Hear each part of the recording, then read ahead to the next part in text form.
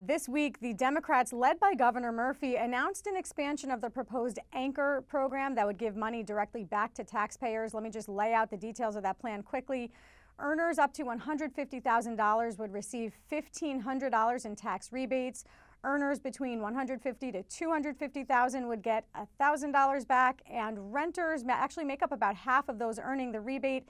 They would get $450. What is your reaction? What is the reaction of the GOP here in New Jersey to that plan?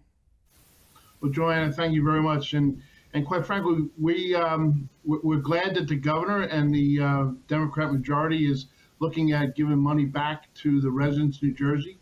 As you know, the Senate Republicans had a Give It Back plan, which would have given significantly more money back to our residents of New Jersey and would have given it back much quicker.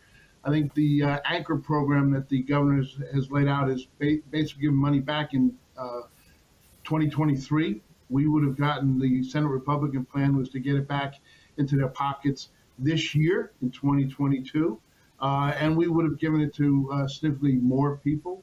But at the same time, we're thankful at least we were influenced them to not only to come out with a program, but also to increase their program once the revenues came in significantly higher than what they had expected. So we would have done it significantly more money. We would have done it significantly quicker, but at least we influenced them in having a program to get money back into the pockets of New Jersey residents. So you mentioned that the money would be reimbursed next year. I believe the governor's plan says May of 2023. And for some folks, this is not a direct check. This is actually just a credit. So your Give It Back plan would have given checks directly to families, put checks in the hands of families? Yes, actually, when we first did it, we did it when people were still filing their income tax returns. We said that people could have taken the credit right on their income tax return. The state of New Jersey is still processing refund checks. They could certainly put it into the refund check, or the people could obviously get a check directly back from the state of New Jersey. But as I said, our program was significantly more money and significantly more residents. Senator, we have a question from John Reitmeyer. John, go ahead. I just wanted to follow up on Joanna's question. Obviously there's some key differences between what you and fellow Republicans have proposed, but at the same time, as you noted, this does provide a lot of tax relief to New Jersey residents and seems to accomplish a similar goal, which is getting a significant chunk of the surplus that this state has right now back into the hands of some residents. Do Republicans plan to co-sponsor the Anchor proposal?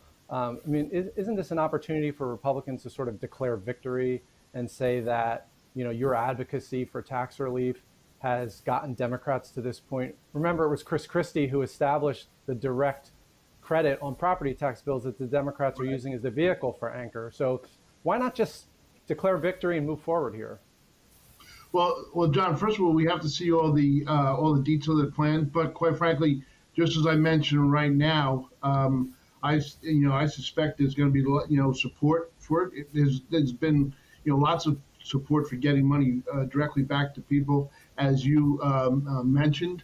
So quite we do think this Republicans have had significant influence here in making sure that not only that they had a program, but also that they significantly increased the program just the other day, which they announced it. I guess they haven't really announced a budget deal just yet, but they did come out and announce that they were going to significantly increase their Anchor program. So, John, I do think that we had significant influence there. If it's put forth as a separate bill, which I think it will be, I think you're going to see almost wide support for it. And believe me, we'll also take credit for it. So, Senator, actually last week, David had former Senate President Steve Sweeney on, who was talking about the fact that New Jersey needs to be really careful with the surplus in terms of how much money they actually use in give back programs or otherwise fund programs that might not be able to be funded ongoing. My question to you is, in just this last week, we've seen the Fed spike the interest rates, and now talk of a recession looming is kind of churning up. Is now the time to be doing a give back program, or should the state be hunkering down and preparing for some tough times ahead? Well, Joanna, very good question. And here's the issue there. First of all, let's face it, a few years ago, less than 10 years ago, when we were in the budget committee, when we were talking about what's the size of the surplus that we should have. Now it's close to $11 billion.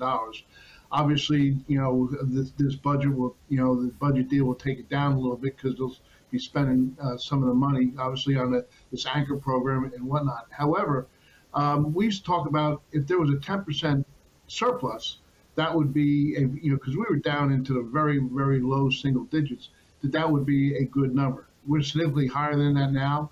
$5 billion in our plan, the Senate Republican plan, we call for more than a $5 billion surplus. And quite frankly, when you think about it, the state of New Jersey hoarding money, taking money out of the economy, is what can help cause a deeper recession for New Jersey if the Federal Reserve is not nimble enough to thread the needle with respect to a soft landing. And we saw it in New Jersey once before. New Jersey entered the 2000 and the early 2000s recession, and we never really fully recovered from when the Great Recession happened in 2008, 2009. So quite frankly, having that money in the economy where people are using it instead of hoarding it at the state level is significantly better for the economy. At the same time, having a healthy surplus in the range of the $5 billion, I think would be certainly significantly better than what we've been in the past. I want to switch gears quickly. Democrats have a package of gun reform bills that they are trying to get through the legislature. I want to know where you stand on things like holding gun manufacturers accountable for guns that illegally make their way into New Jersey or that cause harm to others, or things like safe storage of guns, people having to take safety classes before getting a gun permit. Where do you stand on some of those issues? Well, Joanna, thank you very much. And quite frankly, New Jersey, we all know New Jersey has some of the strictest gun laws in the country. I think California is rated by the Brady Commission #1, and New Jersey, I think, is rated #2. And quite frankly, I firmly believe that we should be focusing on the issue of the violence. What happens all the time now is the fact that legal gun owners in New Jersey, are the ones that end up getting harmed by a lot of this, feel-good kind of legislation. Where, quite frankly, if we went after, as you said, the illegal guns and whatnot, which New Jersey has a significant amount of laws already on the books, and also the violence aspect and also the mental health aspect, I think that those are the things that will actually help to to curtail any kind of violence. And you mentioned illegal guns, and quite frankly, illegal guns and crime. That's the issue. So would you vote in support of a bill that held gun manufacturers accountable? Hold gun manufacturers accountable? I think we always hold criminals accountable. That I've always been very supportive of. The idea of what do we do with car manufacturers or somebody like that? Who it's people who are using the material, whether it be a car, whether it be a gun, whether it be a knife, whether it be a bat, whatever. Is it the manufacturer or is it the user? Yeah.